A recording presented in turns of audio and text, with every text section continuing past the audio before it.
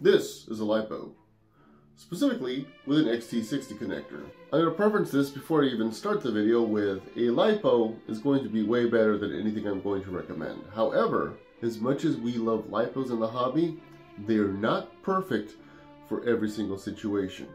Contrary to what we want to believe, they are not perfect. And I'm not talking about LiPo safety, but I do think a majority of the problems we have in the hobby are with people not initially educating themselves on what they're trying to mess with. That's a side tangent for another video. Now, today we're talking about this. The good old-fashioned AA. Why are we talking about the AA? First of all, to go back to what I said earlier, the LiPo isn't perfect for everybody. There is a number of local kids in my local group who I wouldn't feel 100% safe with giving them a blaster that has been modded for LiPos. And it's mainly more because of their parents not being 100% invested in the hobby and understanding it. Them just thinking, oh, just plug it into charge, it'll be fine. It won't be fine. That'd be a dangerous explosive situation, and also when it comes to dealing with parents, most parents just want to hear that the hobby is safe, and it's a safe place that they can watch their kids while they go and they play Nerf wars with their friends. So this video is kind of geared more towards that. And with the perfect, I dare say perfect, rechargeable AA battery that I have stumbled upon.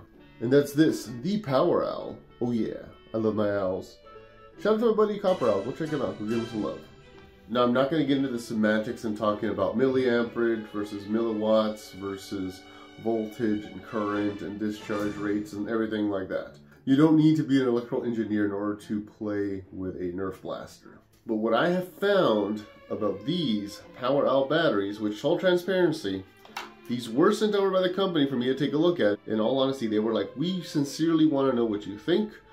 We're looking for toy reviewers, people in that space to use our products and tell us what you think about it, in all honesty. And that's kind of what this video is addressing, because I think this is perfect for kids that are barely getting into the hobby. Maybe the parents don't want to keep buying them AA batteries, and maybe the kids are just a little bit too young to understand proper LiPo safety. Not just do we come with a charger, which I think most rechargeable batteries have to come with a charger, it's a USB Type-C charger, which essentially means you can recharge your batteries anywhere. On the road, throw your batteries in here, charge them up. If your cell phone uses a Type-C charger, then this is perfect for you. It does come with a USB-C charging cable, but it is small and kind of gimpy.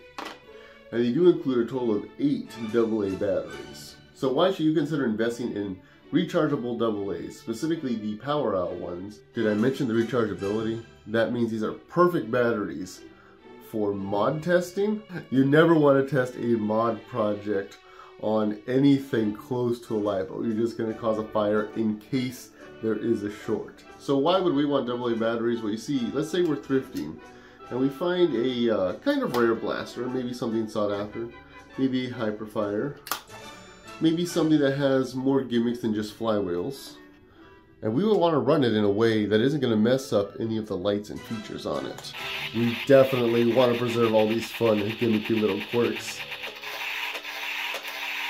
And of course, the stock Dart Zone Pro Mark III definitely does perform better on 8 AA's instead of a 2S or 3S LiPo. And let's say we have something goofy, like the Alpha Strike Flight, which I will admit I'm very partial to. And it's just perfect for indoor kind of goofy plinking wars, contrary to what people think.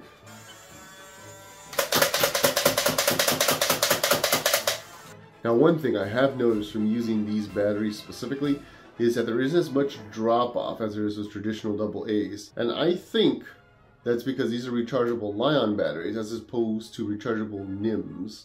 It's technical jargon that if you were a kid, probably doesn't mean anything to you. It just means these batteries will last longer, give you a small performance boost, and of course these batteries work great for any other use you have household-wise.